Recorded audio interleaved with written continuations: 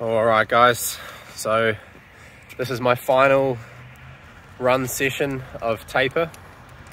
So today's currently Tuesday, so I just had my final table session, just practicing just practicing my sit-ups and having some brief power pulls for like a second at a time, very low duration, getting zero fatigue on the arms at all, just feeling good on the table. And now I'm backing that up with final cardio session. You might ask, like, dude, you're arm wrestling, why the hell are you training cardio? Loki, Cora, crossing. Come on. And the reason that is, actually, this is the final day that I'm having a decent amount of food. Tomorrow the cut really begins, so I really wanted to get this final cardio session in while I've still got a bit of energy. I start actually running. All right, so I feel like I'm a better arm wrestler when I'm fit. Come on. So there have been times when I haven't been doing any cardio for a long period of time, and it just doesn't work on the table. I'll do like 1 or maybe 2 rounds and I just get completely cooked. I'll stop here under this light so you can actually see me. Like, for example, this match I had with Harrison, I did literally 1 round. It didn't even go that long. It was maybe like 10 seconds, and I was wheezing afterwards. Harrison was standing there after that round, like just chilling. Like, he's, bro, how are you this tired after 1? So yeah, I definitely need to have some kind of cardiovascular base, even if it's not much of one. So at the moment, what I've been finding is if I just do like 1 run a week, and it kind of fits in with taking my dogs out for a run, getting them out of the house, getting some exercise, so it fits well with that. Come on, Loki. And that just means that when I'm on the table, cardiovascularly, I'm much more chilling, and I can do intensive rounds and be okay. Whereas the first time, the first time I noticed that my cardio was lacking in arm wrestling, well, I first started noticing a little bit in training, but then I think it was 2022 or 2023. No, it must have been 2022. Loki. Just taking a shit. Let me just pick that up first, and then I'll get back to the video.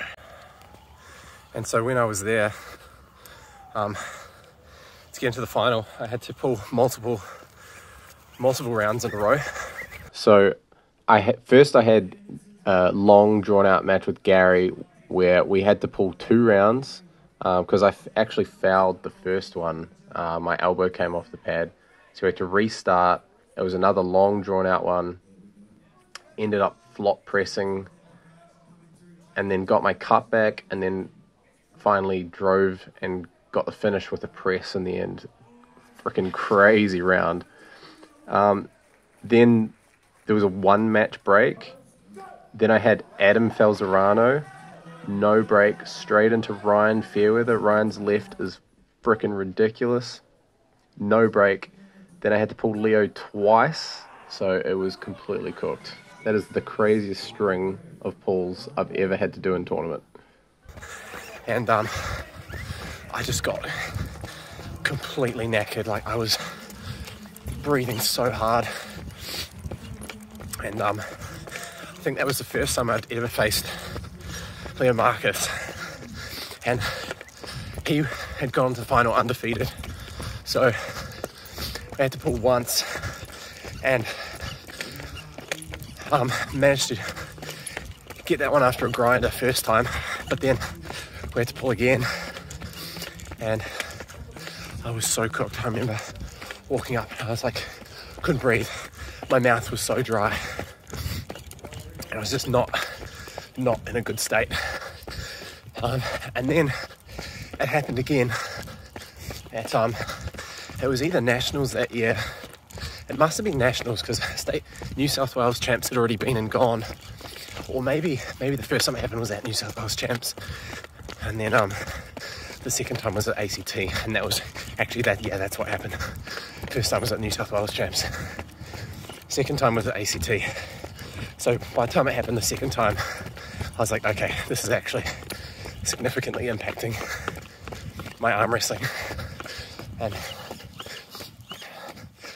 that's when I realized I need to just have a bit of a cardio base to be able to arm wrestle to my best ability.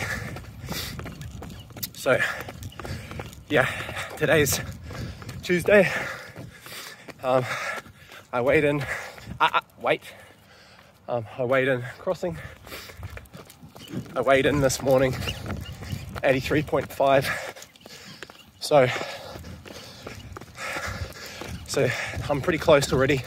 So I kept eating today, but lowered the carbs a bit. And tomorrow is when the real cut begins.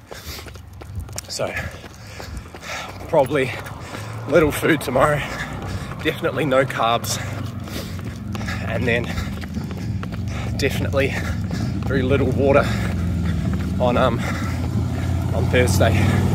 And based on how I weigh Thursday morning, I can either chill out the Thursday cut a bit, or if I need to keep going hard, I will. Crossing. So yeah, for everyone that's coming to New South Wales Champs crossing, good luck, and I'll see you all there. All right, time to finish the rest of this run. We're about maybe a fifth of the way through. Like doing this loop, go down through the park. Might get some more footage a little bit later on. Just going through the park, but it can be pretty dark. All right, we're coming close to the park now, down the hill, past the supermarket. The supermarket was just back there. The dogs love coming with me. Loki up front, he only comes once in a while. Cora down here, she comes every time. She's really never leaves my side. Whereas Loki's more of Sophie's dog, so he sometimes prefers staying home with her. Alright, we're in a dark patch. Just about to cross the road and into the park. Okay. Pretty wet at the moment. There's been Loki, stop. Crossing. Good boy.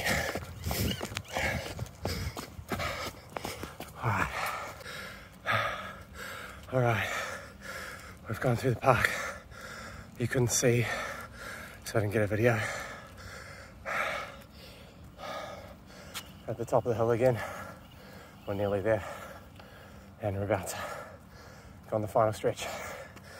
Final stretch back home. Oh, cardio complete for this round, this preparation.